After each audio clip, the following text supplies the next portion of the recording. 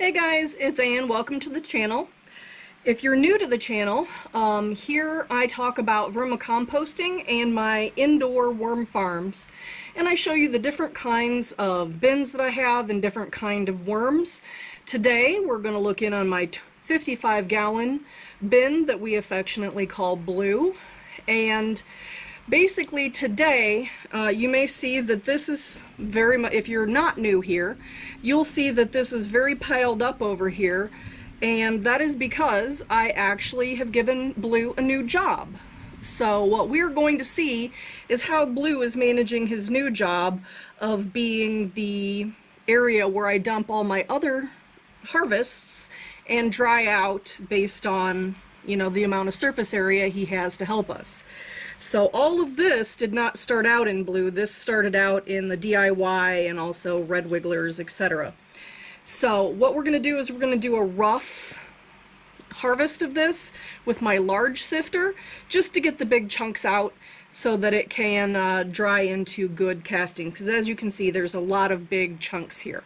So that's what I'm going to do first. So I have my big 1/2 inch screen here, and I'm just going to pull out the really big pieces here and put them in a bucket.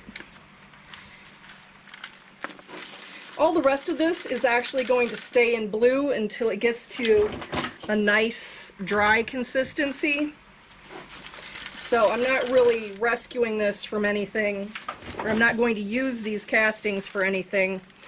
They're just going to go back in, minus all the big huge chunks and everything. So that, I think when we decided that the worms that I was using to grow up bigger weren't getting bigger, we also took some out of that system and put it in Blue. And then when we harvested the other bins, we also have been dumping the castings on Blue.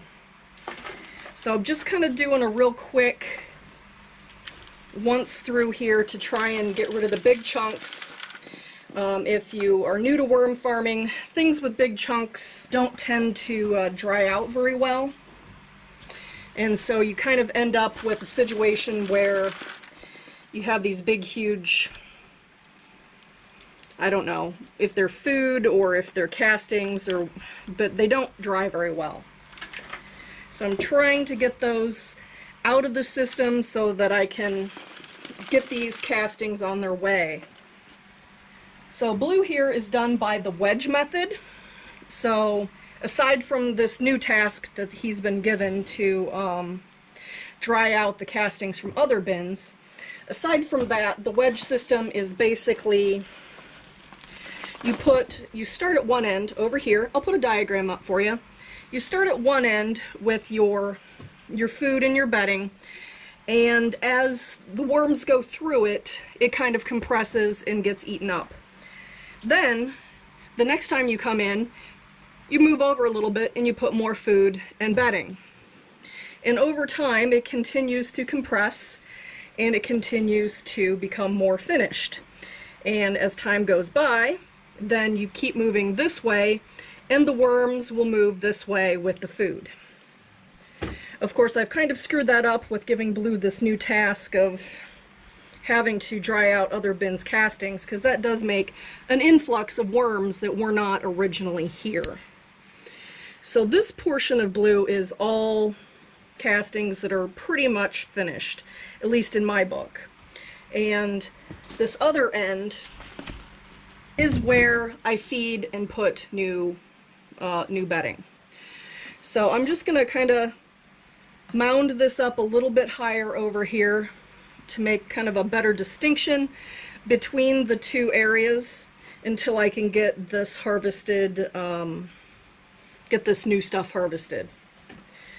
With the, it is 75% humidity in the basement right now. We've had some rain.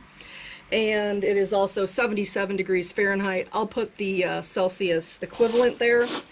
But it makes it hard to dry out little bins down here. So that's why I've decided Blue was going to get a new job.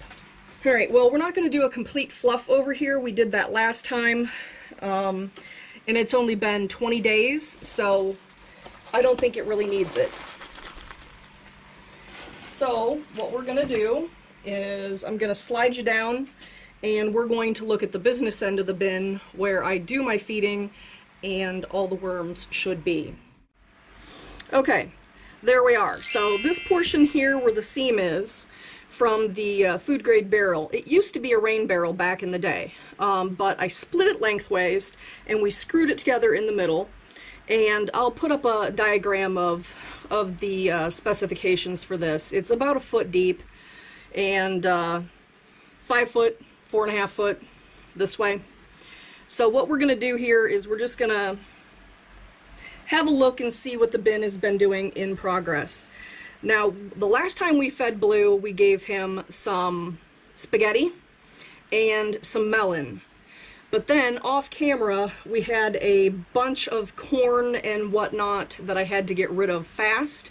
And so, of course, we know Blue can handle it with his 15 to 20 pounds of my Uncle Jim's mix, which is red wigglers, blue worms, and European nightcrawlers.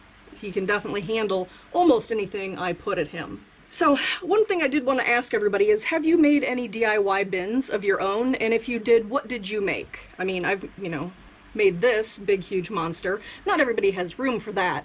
But if you've made your own bin, please put that in the comments below and let me know what you and your family have made.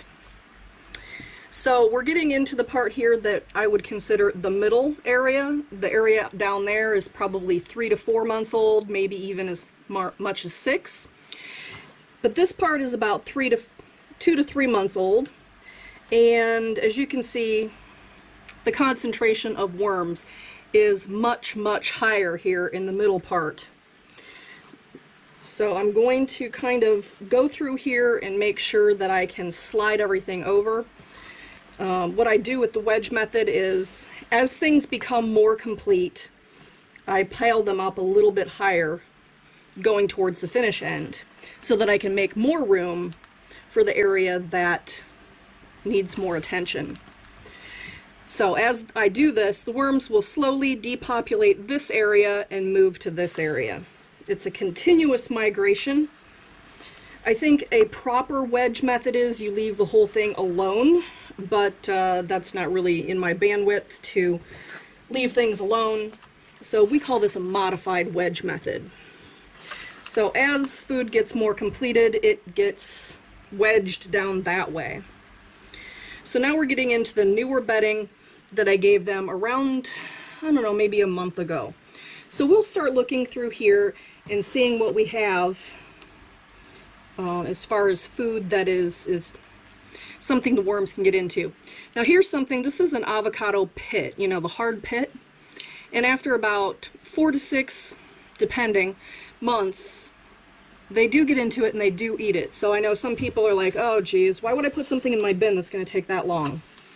Well, to rescue it from the landfill, or if you don't want to put it in your inside bin, then you can always put it in your outside compost bin. But the worms, wow, wow, wow, holy cow. Oh my god. I was not expecting that this close to this end. Look at that. Holy shit. That's like 2 pounds of worms, maybe even more than 2 pounds of worms. Right there, all in one place. Some people are like, why do the worms ball up? Well, they ball up because there's something there that they like, which is food, most likely. But wow, holy sh... If I said a bad word, sorry. Some of you that know me personally, it happens. Okay, so, wow, was not expecting a worm ball this close to the middle. Wow. It was just spaghetti and melon down this deep. But they are certainly working it. Yeah, totally threw my hamster off the wheel there, finding that huge worm ball right there. Oh, wow, good worms being cute for the camera. Good job.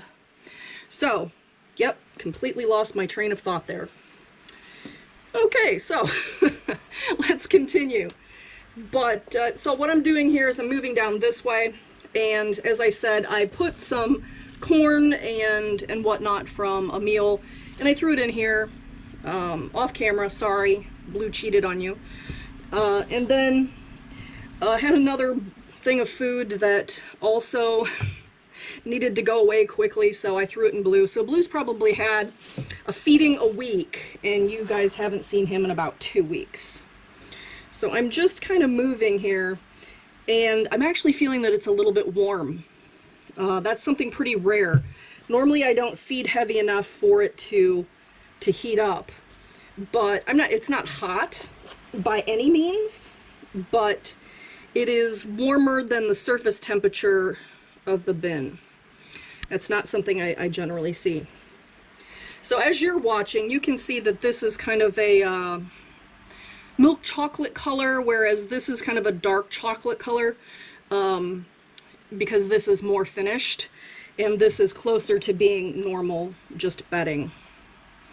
So you can still see that there's the paleness of the cardboard, etc. So as I'm going through here, if we get another huge worm ball like that, I'm probably just going to freak out. But we did get another smaller worm ball here, and I'm moving things over so that the worms can concentrate on the areas that need to be concentrated more. So still flipping here. And then now we're getting into actually food chunks. So we're finding some of the grain. Come on, little buddy, get off there. So I'm finding, I don't know what this is, might be potatoes or something. But I'm going to move all the stuff over there. And so we can have everything that needs to be concentrated on together at the end of the bin. So then I'm going to put the stuff that's in progress right here. Woo! Right into that worm ball again. That's just wonderful. Good job, worms. And then I'm just going to flip things over here, and you can see there's another worm ball right here. They are just going nuts. And I always suspected that this bin could do a lot more than what I task it with. But honestly, I mean, I don't normally have enough food around to task it this heavily. But it looks like they are more than capable of doing it. Now this is some grain that I had left over, and it is a little bit warm. But like I always say, this bin is so huge that if it's uncomfortable for the worms because of temperature or acidity or whatever, there's enough room here for them to get away from whatever it is. So as usual, I'm just grabbing up the food that's big and focusing it down at the other end. But yeah, there was some, I don't even know what it was. It's still leftovers from Cece and her moving. It was grains and stuff like that that had expired. So I just threw that all down at the end. And you can tell the worms are not into it yet. They're all right here. And you know, maybe that is something that the worms kind of wait until it gets to a, you know, whether it's a temperature or an acidity or whatever, the worms can move in when it's good for them. And being a really huge bin, you know, they're not stuck in an area that is uncomfortable to them. Here's another worm ball down at the end. I've mentioned before that this kind of slopes this way, and so all the liquids from any sort of food do tend to gravitate towards this end. Now, oddly enough, I'm not going to feed Blue. This is probably one of the first times you've ever seen me hold back feeding Blue, but I think there's enough food here that it should last for another couple of weeks for them to work through it really well. As soon as the worms get done with this, then they can move down to this end. So that will work out really well. So they're mostly in this part, which is probably their favorite. As this dries, those worms will drop down and move over. And then as this cools down and becomes more hospitable for the worms, they will all move in.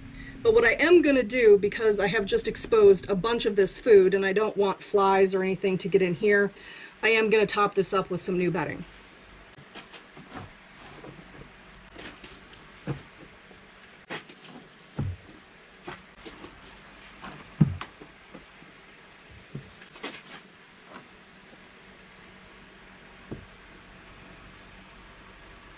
We've got the old stuff that's drying, we've got the new stuff that they're very interested in, and then you've got the items that the worms have not moved into that I'm willing to bet the worm ball will shift down to this end by next time. So if you have any questions about this bin or anything, please put that in the comments below. I really do enjoy listening to, the conversations that go on in the comments. If you like this video, give it a muddy thumbs up. If you're not a member of my worm family, click that subscribe button. And if you want to know what I'm doing when I'm doing it, ring that bell icon. Alright, now thanks for hanging out with me and my worms, but YouTube thinks you're going to like this video over here, so you should go there right now. And if you want to see more of Blue, I'll put the playlist right over there.